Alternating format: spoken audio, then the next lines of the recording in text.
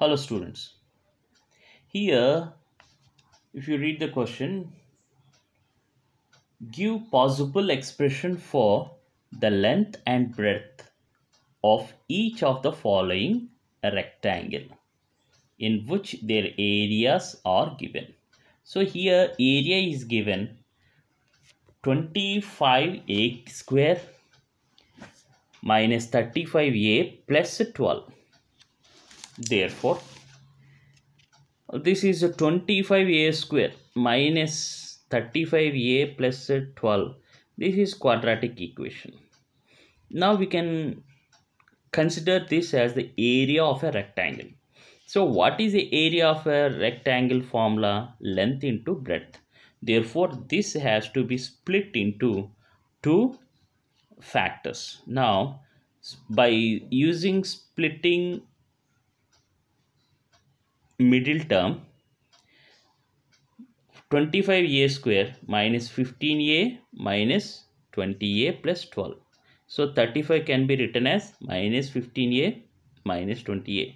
So 25 12s are 300. 15 20s are also 300. Now here 20. Now take the common. 5a is common. Here 5a minus 3. Here 5a minus 3. Therefore, here we have two terms. This is the first term and this is second term. From these two terms, 5a minus 3 is common. Therefore, 5a minus 4 left over. Here look like two factors. Of course, there are two factors. So, area can be split into two factors. That means length into breadth. So, this is the possible length and this is the possible expression for breadth. That's what I have written.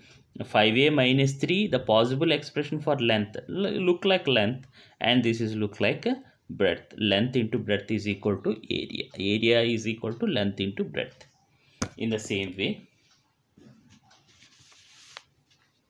another expression given, 35y square plus 13y minus 12, that is area.